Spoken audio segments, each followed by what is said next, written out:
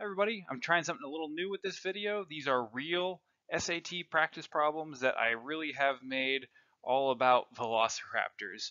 I've chosen these problems or made up these problems to be the most effective use of your time in studying, so let's jump right in. Problem 1. On the lower left-hand corner of each of these problems, you'll see whether it is a calculator allowed or calculator not allowed problem. And also, if you'd like a blank copy of all of these questions, in the description there's a PDF copy so you can print it out or just follow along before you watch the answers, or just watch through, whichever you'd like. Let's go ahead. So problem 1, velociraptor cloning requires $10 billion in research and development, then an additional $2 billion per velociraptor created. Including research and development costs, how many billions of dollars will X velociraptors cost?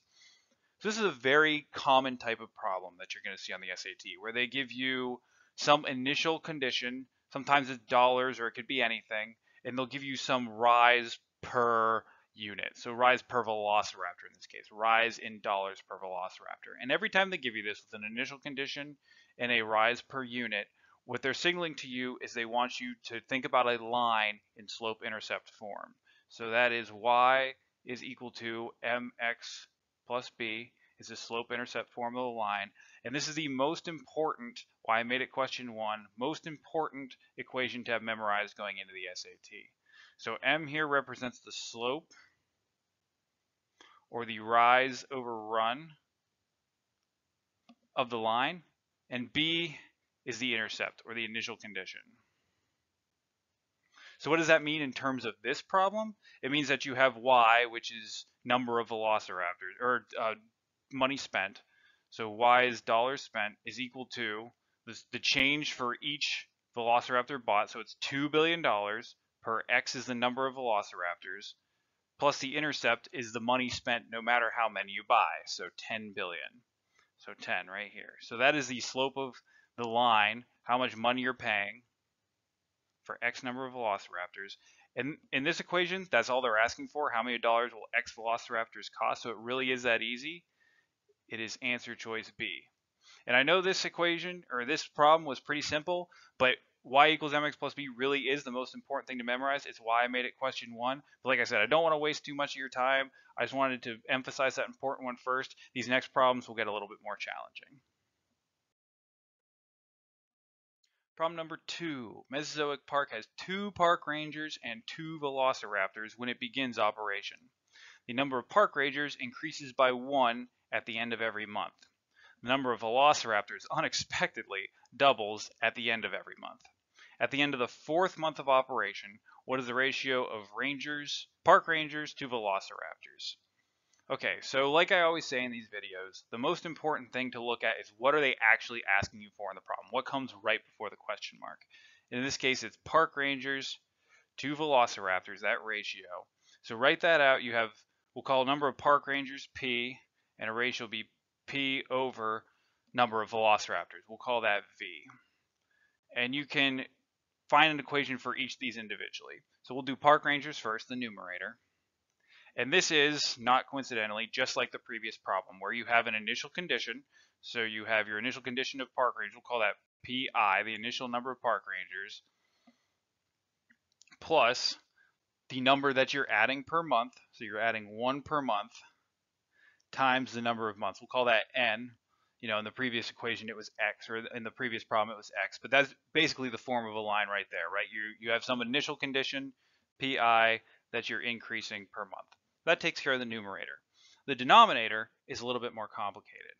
Because you're doubling every month, that's a signal to you that they're asking you about the exponential growth equation, another one that you have to have memorized for the SAT. It comes up less frequently than the linear equation, but if you're aiming for a perfect score, it's one you also have to have memorized. So what is that equation? It is y, in this case it's your RV, but I'm doing just the generic form of the equation. Y is equal to C is the initial condition in this case, times 1 plus R, where R is the growth rate, to the power of T. And you'll frequently see this with something grows like 2% per year, like a stock, for instance, or interest on a bank account. In our case, this R, because it's doubling per year, that's 100% growth, or doubling per month, rather. That's 100% growth per month, which means that R is equal to 1. So now putting this all in context of our problem, C, we'll call that VI for the number of raptors initial, because C is the initial condition, times 1 plus, we just established the growth rate was 100%, R is 1. The power of T in this case is what we've previously defined as N, number of months, so N. All right, so let's start substituting in for PI, VI, and N. So PI, we had 2 park rangers initially, plus 1 times N number of months, so 1 times 4, over, we have 2 velociraptors initially, times 1 plus 1 is 2, to the power of 4. Simplify all that, 2 plus 1 times 4 is 4, plus 2 is 6, so you have 6 over 2 times 2 to the 4th. This is a calculator section. If you need it, you can plug that right into your calculator. So that'll be 2 times 16. Equal to 6 over 2 times 16 is 32. So that means that at the end of 4 months, you will have 6 velociraptors, or 6 park rangers rather, and 32 velociraptors. At this point, you can start looking at the answer choices they give you. None of these have 32 in the denominator, so you can go back to your answer and see that these can be, both the numerator and denominator can be divided by 2, which will give you 3 over 16. Then you can look for that answer and see that it does exist as D. So D is your correct answer. On to problem 3. Problem number 3. Mesozoic park is arranged on an XY plane. A velociraptor is restricted by shock collar to stay within the circle x minus 6 squared plus y plus 2 squared is equal to 25. At which of the following points could humans stand and not be in the raptor's territory? So what are they asking for here? Not be in the raptor's territory. Which of these 4 points that they're giving you is not within the circle that's defined by this equation? And this is the standard form of a circle. It's one more thing that you have to memorize going into the SAT. There really isn't that much that you have to memorize going into the SAT, but I wanted to get a lot of them, the standard form of a line, the exponential growth equation, and now the standard form of a circle presented to you up front, because these are things that you will have to have memorized going in. So what is the standard form of a circle if you haven't studied it yet? So what it is x minus h squared plus y minus k squared is equal to r squared. And what is the important information you can extract from that equation? So the center of the circle is equal to h comma k, and the radius of the circle is equal to r. So what does that mean for our problem? In our case, we have x minus 6, so that means that h is equal to 6. So our center is 6, comma, we have y plus 2. Because the equation is minus k, that means we have to flip the sign here, and our y value of the center of our circle is negative 2. For our radius, we have r squared is equal to 25, which means that r is equal to the square root of 25, which you can use your calculator if you'd like, or just know that the square root of 25 is 5. So now we have to begin evaluating these 4 points. There is some low-hanging fruit here in that we've calculated the center is 6, 2, and 6, 2 appears as one of the options. Now obviously the center of the circle is part of the circle. They probably included this option just to see if they could trip you up and get you to just think you already calculated, but no, this is the center of the circle. It's included in the circle. It cannot possibly be not part of the circle. So how do you go about evaluating the rest of these points? One other equation to know, and this is a fairly simple one, is the distance between 2 points equation. So the distance between any 2 points, d, is equal to the square root of the x value of the second point, x2, minus the x value of the first point squared, plus the y value of the second point minus the y value of the first point squared.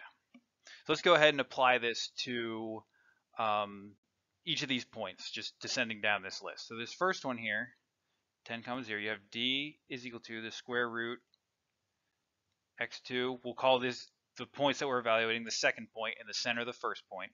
So we'll say it's 10 minus 6 squared plus 0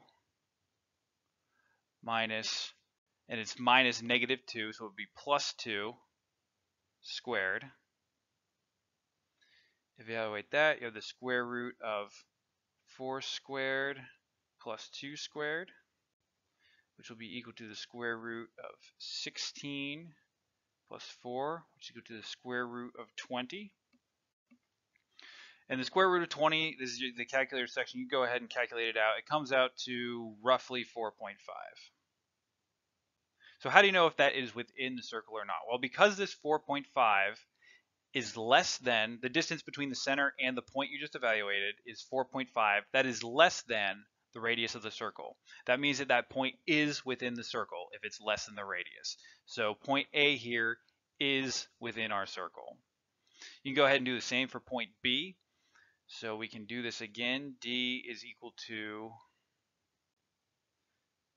4 minus 6 squared plus 2 plus 2 squared.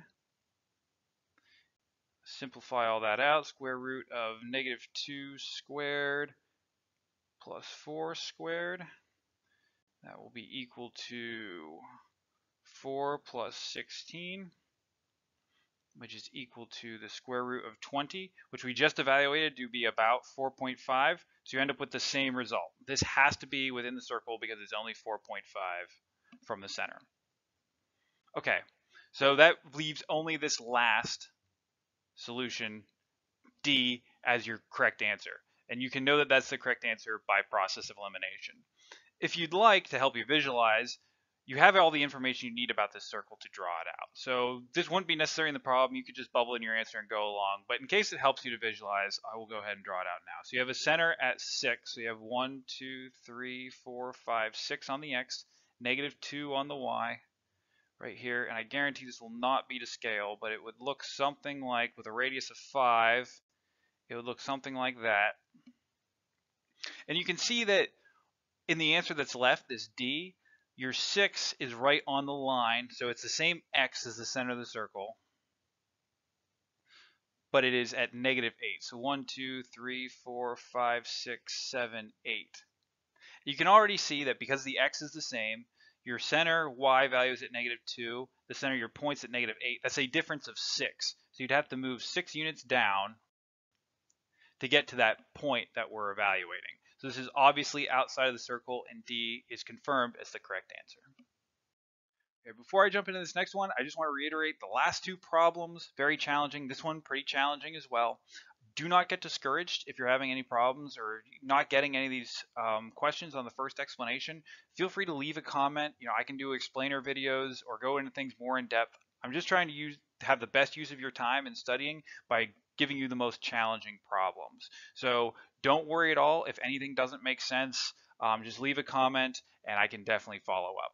Okay, let's keep rolling on with problem 4. Mesozoic Park is arranged on an XY plane. There exists a chain link fence along the y-axis. A velociraptor with a faulty shock collar begins at point 6, negative 2 and starts to run in a straight line. The creature crosses the x-axis at the point 2, 0. If the raptor continues in a straight line, she encounters the fence at a y-coordinate of b. What is the value of b? Okay, so from your math class, you've probably heard 2 points define a line. You are right here being given 2 points, 6, negative 2 and 2, 0. What is the equation asking you for? What is the value of b where it intercepts the y-coordinate? And they've even called it b to signal to you you're thinking once again about the most important equation to memorize for the SAT. The y is equal to mx plus b, the slope-intercept form of the line. And sure enough, you are looking for this b, the intercept. Okay, so slope, you have 2 points, easy enough to calculate slope. As I mentioned in the first problem, I believe, slope is equal to rise over run of the line. So we'll call the point that they're beginning at 1 and the point that the raptor is passing through 2. So rise is y2 minus y1 over the run is x2 minus x1. Plug in the points that we know. So y2 is where it's ending. 0 minus negative 2 is the point where it started. Negative 2 on the y. Point where it's ending on the x is 2 minus the point where it started was 6. So do the math there. Minus negative 2 is positive 2 over 2 minus 6 is negative 4, which leaves you with a slope of negative 1 over 2. Okay, so if you plug that, you now know m. You can plug that back in your slope-intercept form. It looks like this. Y is equal to negative 1/2 x plus b. But that still leaves you with the challenge of solving for just this b. And to do so, you have to expand out that line in slope-intercept form into what is called a line in slope point form. So you might be familiar with this. If not, it's another thing that you should just have in your back pocket in the SAT. So in slope line form is y minus y1 is equal to m times x minus x1.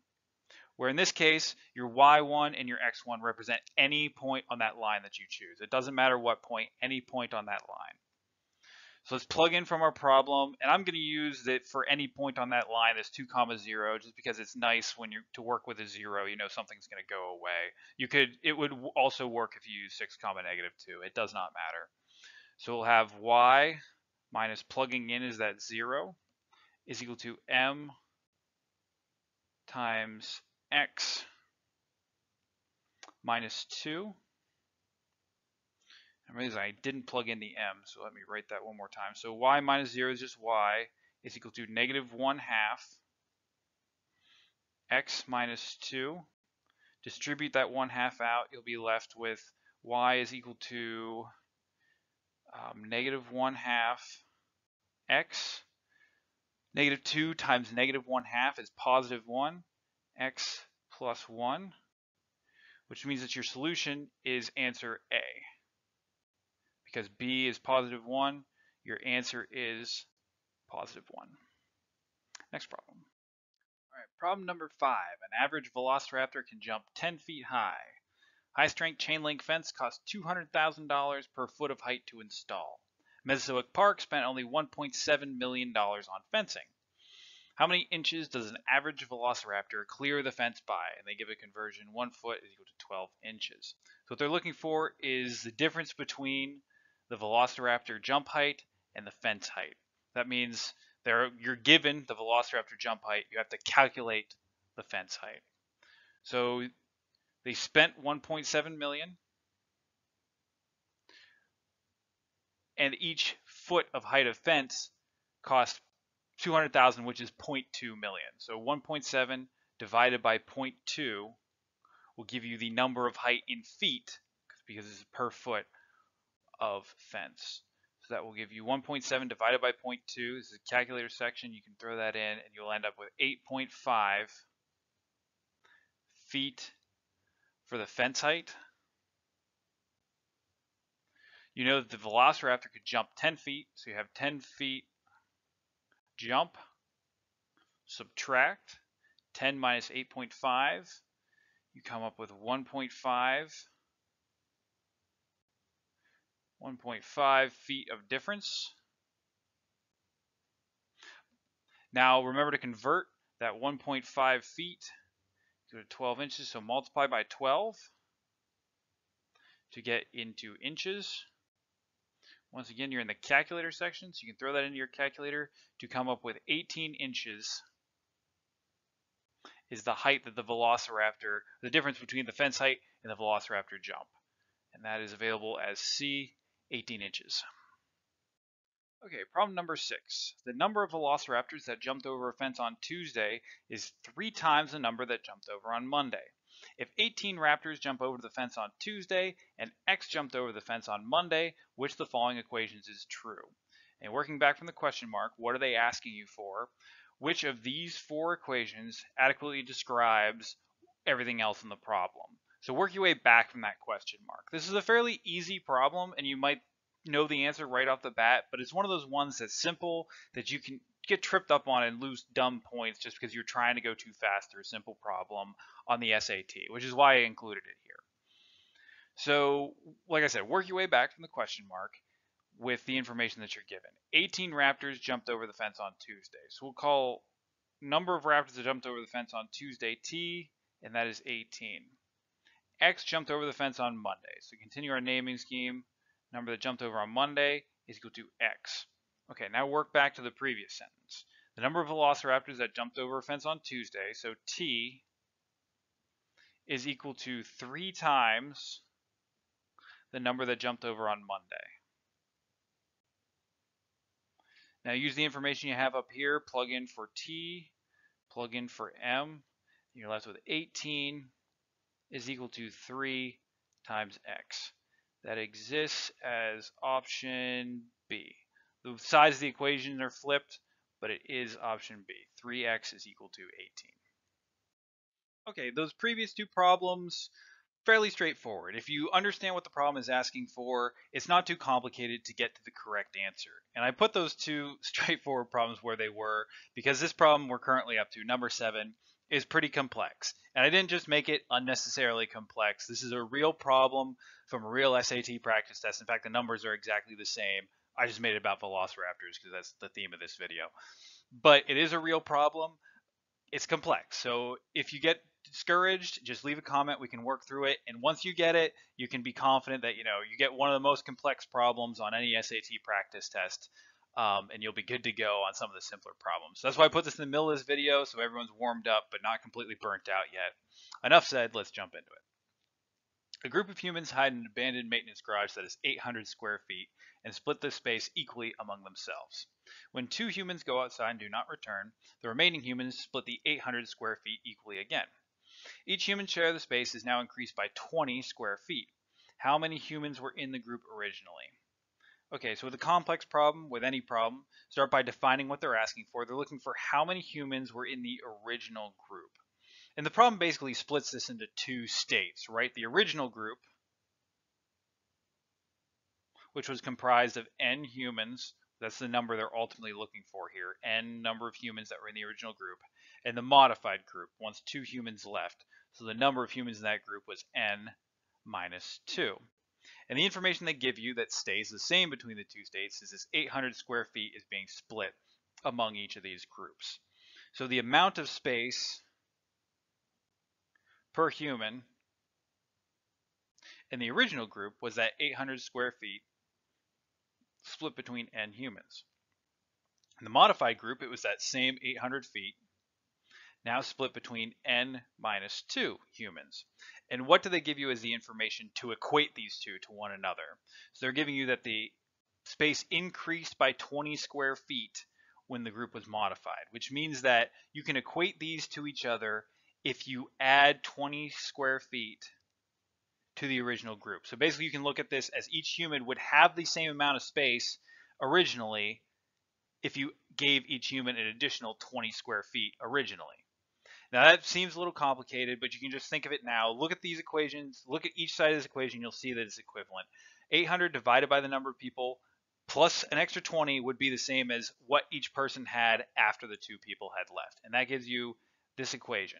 Now you can see you only have n to deal with, and you can simplify and solve.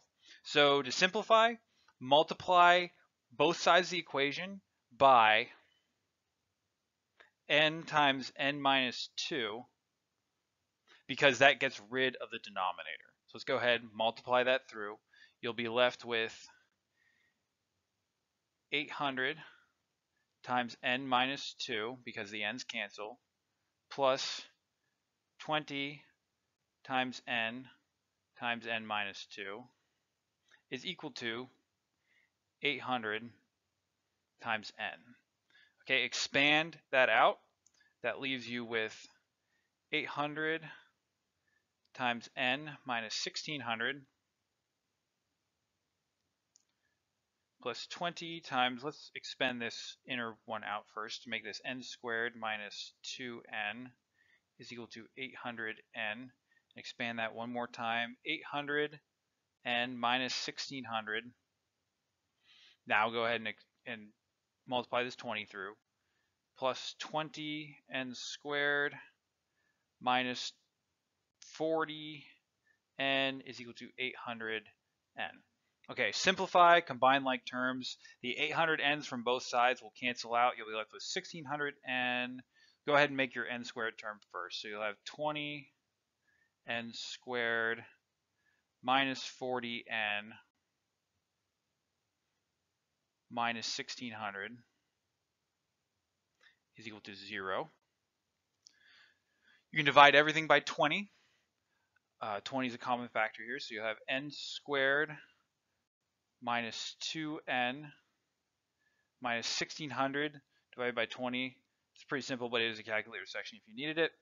We'll give you 80. Leave you with minus 80 is equal to 0. Now, to solve for n, you can see that this is n squared. This is a factorable equation.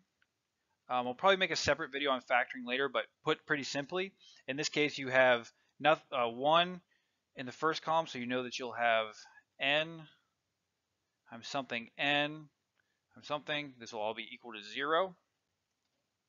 Because you have minus 2n here, you know that you're going to end up with a positive and a negative to end up with your final solution here. So you'll have a positive and a negative. In this case, to get 80, you have a couple options. You have, 80 times 1, or to get to this negative 2, you might quickly see that you have to use 8 and 10. And because it's a negative 2, so the positive and negative, I should have explained that a little better. The positive and negative is because this 80 is negative, and then to get to this negative 2, you'll have the 10. So 10 times 8 will get you this 80. So you'll have to put the 10 in the negative spot and the 8 in the positive spot, such that the sum of these two numbers gives you that negative 2. Sorry that explanation was a little bit of a mess. If anyone would like help with the factoring, which I think is one of the easier parts of this problem, even though I explained it poorly, leave a comment and I can do a separate video on factoring. Okay, but that now leaves you with two solutions to this problem where n plus 8 is equal to 0, or n minus 10 has to be equal to 0. That will leave you with n can either be n is equal to negative 8 or n is equal to 10. In this case, n is equal to negative 8 doesn't make any sense because there couldn't have been remember what we're looking for, this n is the original number of humans. So n is equal to negative 8 cannot be the correct solution. N is equal to 10 is the only positive solution you have available. So n is equal to 10 is the correct answer to this problem. Again, that's a pretty complicated one. If you could follow all the way through that, you're in pretty good shape. All right, let's move on to the next one. Problem number 8, our first geometry problem in this practice test. In the figure to the left, lines R, G, and B intersect at a point H for human. If x plus y is equal to u plus w, which of the following must be true? So what they're asking for is, of these three statements they give, which is true, and A, B, C, and D are just combinations of those three statements that they give. And full disclosure, geometry is probably my least favorite branch of mathematics, but I like this problem in particular because it requires a little bit of interpreting the figure plus a little bit of math with the information that you're given here. So let's take a look at the figure first and see what from your geometric laws you can deduce right away. So the first is that when you have two intersecting lines coming together, like R and G here first, the angles that are opposing one another, called vertical angles, must be equal. So you can quickly come up with three equations that must be true. So you have y is equal to u, because they are vertical angles. You have w is equal to z. And you have x is equal to t. Now, none of these three appear in your list that you're interested in, so they don't help you directly. But where they do help you is you can take this equation that they give and start plugging in from those new truths that you just determined from the figure. So let's rewrite x plus y is equal to u plus w. And let's use this first one we pulled out. This y is equal to u, and plug that y in here. So we have, that looks like x plus y is equal to y plus w. Subtract y from both sides gives you x is equal to w. That must be true, and that means that 1 here must be true. You can take a look. That eliminates C from contention of being the answer, because 1 must be true. It can't be 2 and 3 only. Okay, let's go back to that same well and try this trick again. So we can come over here. X plus y is equal to u plus w. Once again, plug in the y here. That will bring you to what we just had. X is equal to w. how can we change these out? So let's now go to the other equations that we have. X is equal to t, so change x out for t, is equal to w is equal to z, so change out your w for z. And right there, that gives you number 3 must be true, which means that it cannot be A. It cannot be 1 and 2 only, because 1 and 3 must be true. So now you're just left with, is number 2 true? And where you could start doing this, and what I'd probably start doing this, is going back and try a couple more combinations of plugging things in. And what you'll quickly find is that everything else just gets eliminated. You'll always end up back at x is equal to w and t is equal to z, which should signal that 2 does not need to be true. And to confirm that, that's where the limits of the math come in, and just geometric thinking has to kick in. Because you could say, oh, well, I don't think that has to be true, but think about it in terms of the figure, and it'll be clear that, yeah, that really does not have to be true. So if you were to manipulate these lines, B has to be vertical. It's drawn as vertical. It has to be vertical. If you were to say, rotate G down, which would be rotating this line like this, and also change R, so let's say you rotate R to be like this, you could change X and Z, which we've determined must be equal, and it would also change W and T. So you could end up with a line that, while they've drawn that and they even say not to scale, you could easily end up with something that looks, instead, you have your horizontal line where these lines come down and go something like this, such that this angle here is very big, and this angle here is very small, where these are Y and W, and they do not necessarily have to be the same angle. This is a perfectly valid way to express this figure with the rules that you've been given, so Y does not have to equal W. That means that only 1 and 3 have to be correct, which means that B is the correct answer here. Problem 9. The table above shows the distribution of age and gender for 25 people who are within the scent range of a velociraptor. If the human whose scent is first detected is random, what is the probability that the human will either be a female aged 18 to 40 or a male aged 40 or older? So probability is something that you'll see 1 or 2 of on your SAT, almost for sure. And it will often come in the form of one of these tables. And the key thing to look at is, before the question mark, they'll have some combination that they're asking for. And it'll usually be, when they say either, they mean you can do the number of females aged 18 to 40 plus the number of males aged 40 or older. It doesn't matter if one or the other of those is picked, it counts as a positive result in your probability. So when you write out the probability, what they're actually asking for is probability is equal to the number that satisfy what they're asking for. So the number of females age 18 to 40 plus males age 40 or older over the total of any that could be drawn. So whether they're any person that could be drawn, what's the total?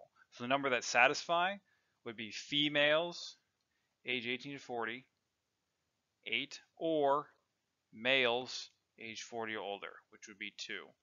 So it would be 8 plus 2 over the total of anybody, and this table already conveniently has a sum of all of them. It's the 12 plus 8 plus 2 plus 3, which they've added up here to be 25. Don't get lured in to use any of these subtotals here. What they're looking for is the total. So 25 will be equal to 10 over 25. And that will be answer choice B. Problem 10 starts with information that is shared between problems 10 and 11. You'll probably get one of these on your SAT where you get a big chunk of information that is shared between 1, 2, maybe 3 problems. And the reason I included this is a key here is to be able to get through this information quickly. When they do this, they usually give you way more information than you need. I mean, going on and on about velociraptors of all things. That especially if it gets towards the end of a test, it can really, as this one was in the I adapted this from a practice test, and this one was towards the end of a practice test. It can really mess you up because you need to be able to parse this information quickly. So let's try to do that here as a practice run. That's why I included it. So questions 10 and 11 refer to the following information: between 0 and 20 hours, blah blah blah. The graph shows date in the line, blah blah. Here's the line. Okay, I got an equation. I have hours since jumping, amount of calories. It's okay, a line. I get that the intercept's like 50. I can calculate the slope if I need to. Let's move into the problem. Which of the following is the best interpretation of the number 3.39 in the context of the problem? Okay, where did they give me 3.39? Right here. Boom. I see it right here. Slope intercept form. It's the one that I have memorized. Like I said, most important problem. Slope intercept form. What does 3.39 mean? It is the slope. So which of these, basically, I'm just looking for A, B, C, and D. Which one's the slope? Amount of calories consumed during hour 0. Nope, that would be the initial condition. The number of hours it took the velociraptors to consume 1 kilocalorie of energy. No, that's not the slope. The average hourly energy consumption, that would be the entire line that's not equal to the slope. The average hourly increase, so increase, okay, now they're talking my language, in kilocalories of energy consumed per hour by velociraptor between hour 0 and hour 20. This is correct because they're talking about that increase, they're talking about the slope. D is correct. So that's how you need to parse information quickly. Basically jump from boom, this equation is what's important in this big block of information. This is what I need to pull out of that big block of information. Quickly determine it's the slope, which can pretty quickly, even quicker than I did it in this video, get you to D is the only one that's describing the slope in its answer. Problem 11, same block information. We don't need to go over it again. Which of the following is the closest percent increase in kilocalories of energy consumed by velociraptors between hours 15 and hours 18? Okay, I see that hours is on the x-axis, so where are the points that they're talking about? They're talking about hour 15.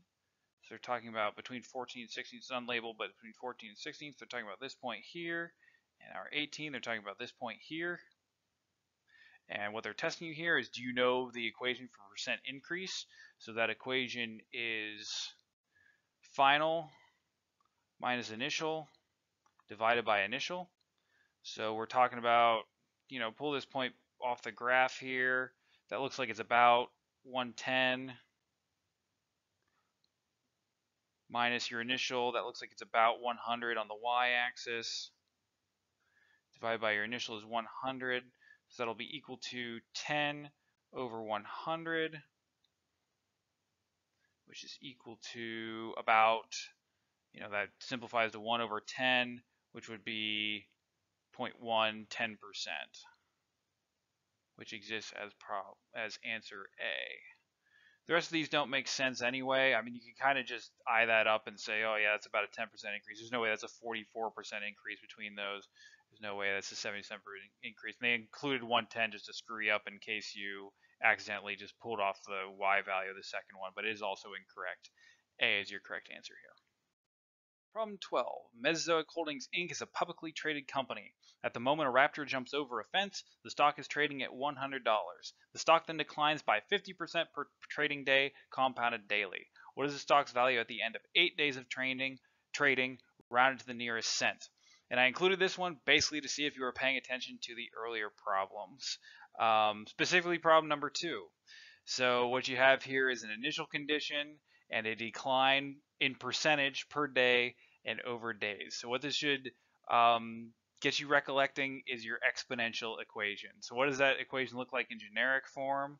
Y, your value at the end of some amount of time, is equal to C, your initial condition, times 1 plus R, where R is your rate of growth, to the power of time. So what's our rate of growth? Let's start with rate of growth here. It is negative because we're declining in value. So it is negative 50% per day, which is equal to minus 0.5 for R. What is T? Because our rate is per day, we also need our T in per day. So we're talking about 8 days. And our C is our $100 initial condition. So we can go ahead and plug all that in. We'll just keep using Y for the value at the end of these 8 trading days is equal to 100 times 1 minus 0.5, because we have that minus 0.5 over here, to the power of 8. This is the calculator section, so you can go ahead and plug that in. What you end up with is Y, their stock at the end of 8 trading days after that raptor jump over the fence, is approximately 39 cents when you round to the nearest cent. So you can go ahead and bubble in that answer. That concludes the practice test that I have here. I want to do some shout outs because this is a different video than I've ever done in the past. First of all, you may have already, if you're a reader of the webcomics XKCD, this was kind of inspired by, there's one comic where he goes into a classroom, he's a substitute, and he talks about velociraptors. I love that comic. I just stumbled upon it the other day, and I thought, oh, what a great, I love that. Let's do one that's about the SAT. So if you don't read XKCD, I recommend it. It's a great webcomic. It inspired this video. Thank you to people who subscribe and comment. That's what really made me want to do something more than I had already done. You know, everyone's saying how the videos had helped, and I hope to grow the channel even more. Hopefully this original content, people are able to find it. If you find it helpful, please pass it along to your friends or whatever. And please do comment. This is the first time I'm doing this, so critiques are welcome if you'd like to see something different, or you have, you know, not velociraptors next time. If you have something else that you'd like to see me do, I have a couple ideas in mind, but if you have anything you want to throw out, please do subscribe and comment. It keeps me going to do these videos. And thank you lastly to my wife for being so patient with me taking the time to record these videos. I don't know if she'll ever watch this, but if she does, thanks, wife. So thanks a lot. Please subscribe and comment, and I'll see you next time.